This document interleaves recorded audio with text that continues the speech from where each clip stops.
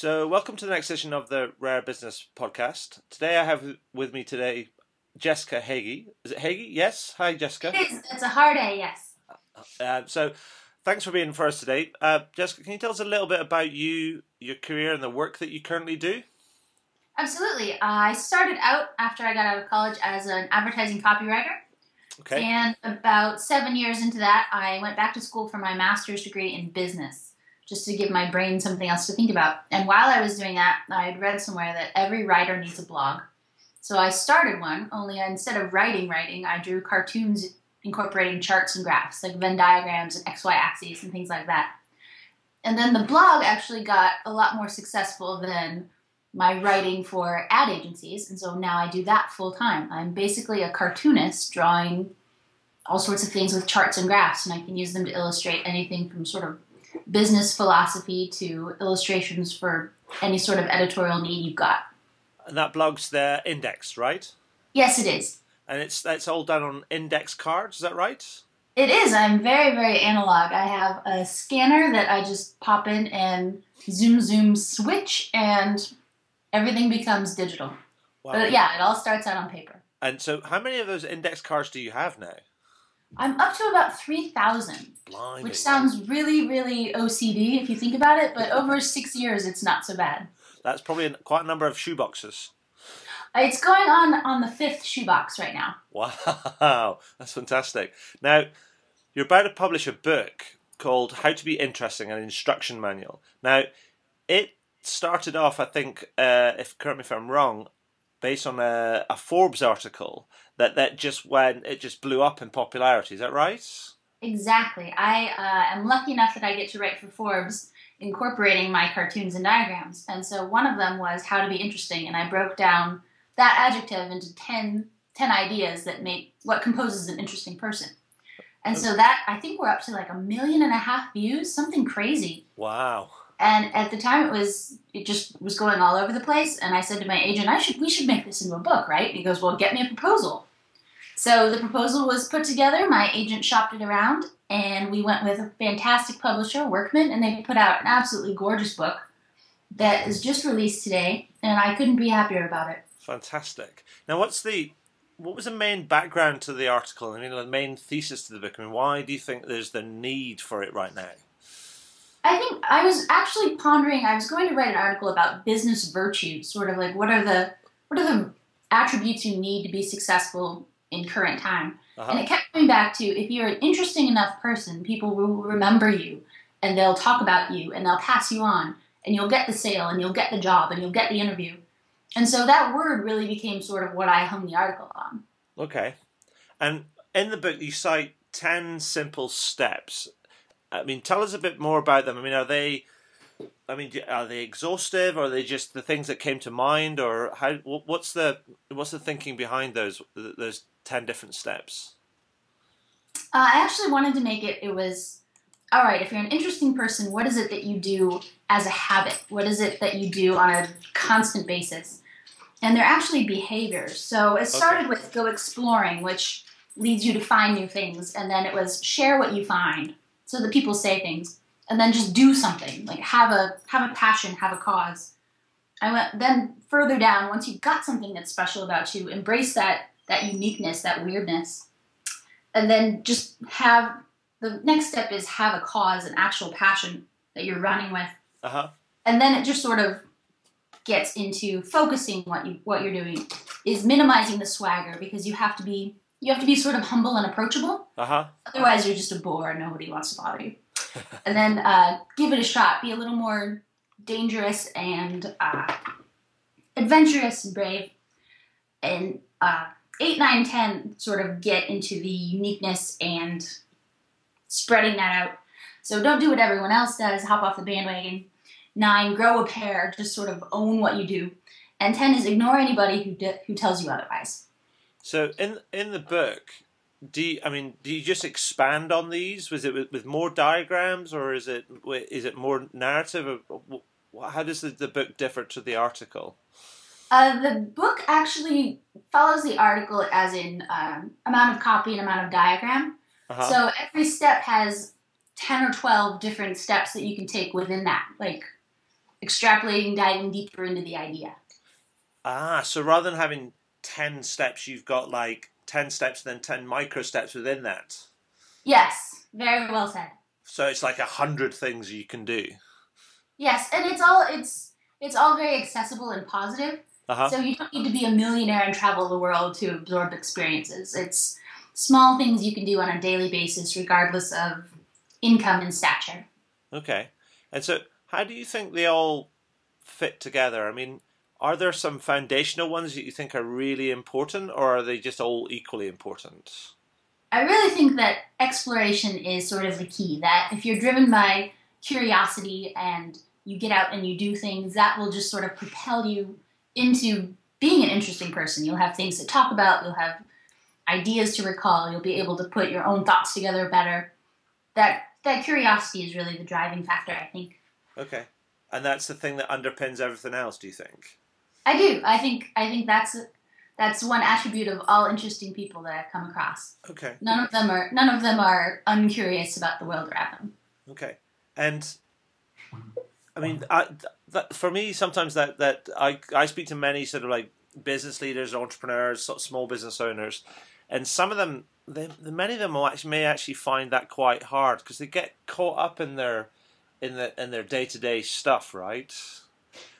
I mean, Yeah, it's a lot of times people have sort of habits or ruts that they don't realize are habits because they serve them well in what they're doing. uh-huh. But it's that day where you sit down and you wonder, what have I been doing for a year, or 2 years, or 3 years? And you really have to sort of shake up your routine to get anywhere.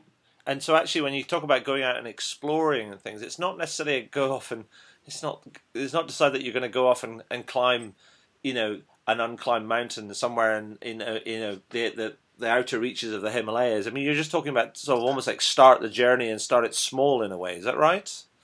Absolutely. It could be as small as reading the news from a political point that you don't agree with, or picking up a book that you would never read otherwise, and just sort of expanding not only where you physically go, but where you go mentally as well.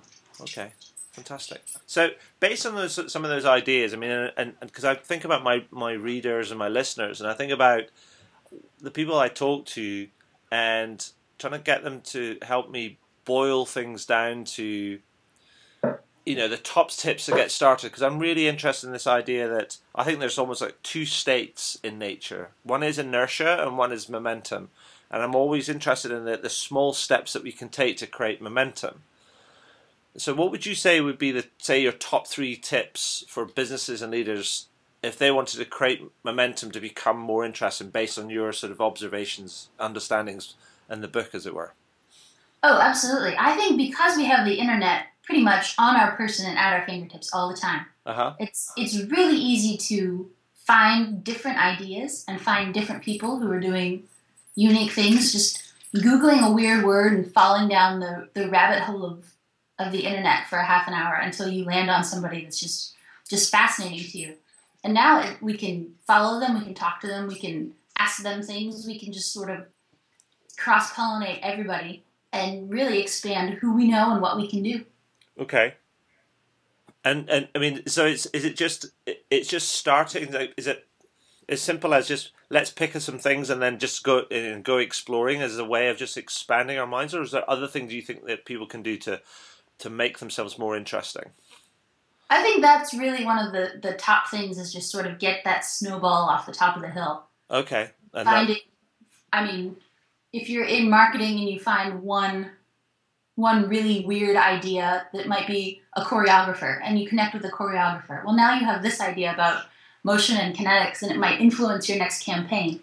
And really just sort of gathering influences does a lot for what we can do. I guess that as going back to what I was saying before, that might be hard for some people. I mean, and do you think it's to make that change? It's just as easy as sort of putting some time aside in your day, in your diary on a daily or weekly basis to make that happen, but is there a degree of sort of persistence that they have to embrace to make that change, as it were, as well? You know what, it probably depends on the person, because if you're very gregarious or if you're very curious, it'll probably come more naturally to you than if you're a bit reserved and composed. So yeah, I think setting time aside is a good thing if that's something you need to do, Hmm. or just giving yourself permission to explore things that are not exactly in your vertical or in your market. Okay. And do you think all the idea of becoming interesting, just generally, in terms of how people, you know, engage with businesses, whether it's via customer service or their sales process, or or just even internally within businesses, do you think that's becoming much more important? Are people becoming more discerning, or are they just? Do we have a lower boredom threshold? I think because there's so much information, we're just bombarded with so many just features and benefits and ads and sales pitches and people and things and just stuff that when you run into something that's genuinely interesting or a person who's absolutely interesting and you're like, wow, I'm drawn to this person and I'm not sure why, but I really like having them in my circle. Uh huh. That does a lot for getting the interview, getting the job, making the sale, being recalled years later when someone's pondering who to hire for a project. And it just seems, especially now that we've got so much information all the time, that being interesting is really one differentiator that you can't ignore. I think it's also something that absolutely drives word of mouth as well. I mean, it's like people don't talk about stuff if it's not interesting, right? Absolutely. So, Jessica, is there anything else you'd like to add? Sort of real, pointers for our readers and listeners, or is it just that just the idea of like take these 10 steps and embrace them, and just strive to be more interesting? I mean, is there anything else you'd like to add on top of those? Is there a number 11, for example?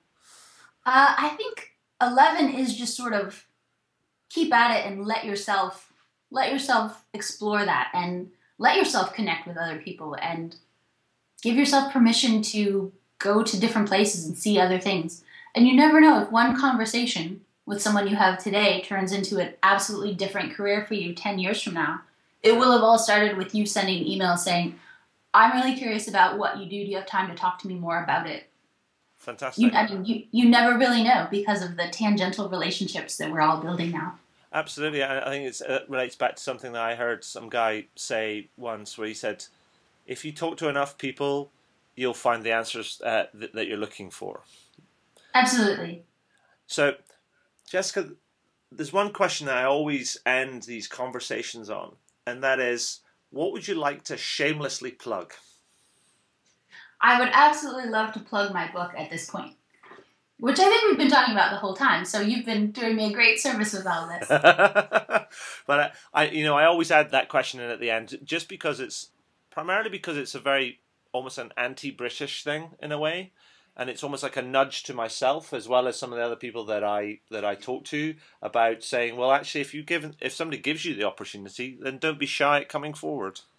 hmm And And so, my husband and I lived in London for about a year, about a year ago, okay, and that was one of the first things that I realized as an American. One, as soon as I open my mouth and start talking, people are like, "You're not from here." And the second bit was Americans always ask, "What do you do?" yes, Almost first thing, and in England, that's seen as nosy and very. It's just not socially done. yes, So I can totally understand why you put that in. yeah. So, Jessica, thank you for that. I mean, whilst I have seen the article and I have ordered the book. It's because it's not quite released here in the UK as yet, and it's coming out I think in the next couple of weeks. I'm really looking forward to getting my hands on it, because I really love the idea of particularly business books that embrace illustration with ideas, and combine those two things to create almost like very powerful messages of change. Um, Thank you. so Thanks so much. I'm really looking forward to getting my hands on it, as it were. Yeah, when I finally saw it, I was just so pleased. I can't say enough good things about my publisher and the design team. It just turned into a really neat object, sort of fits in your hand, feels good, looks good. I'm really pleased with it. That's fantastic. So congratulations on that, and thank you so much for your time today. That's brilliant. Thank you.